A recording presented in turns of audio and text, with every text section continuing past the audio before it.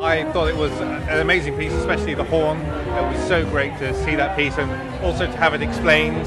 So for someone like me who doesn't know anything about music and it's something that's quite new to me, I can understand and I can learn a bit about how the instruments work, what their history is, and what I'm listening to. Yeah, I thought it was really interesting how they were like educational to the audience without being like patronising in a way that some like classical concerts can be, where you feel like they kind of talk down to the audience, but they were like, yeah, really interesting with what they said. It's really nice to see how the performers interacted with the audience, because that's sometimes quite lost, especially at instrumental concerts, that you don't really get to know anything about the performers.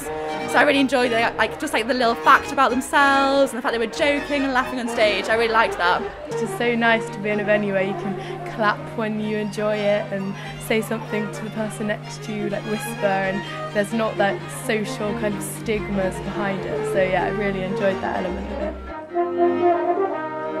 it.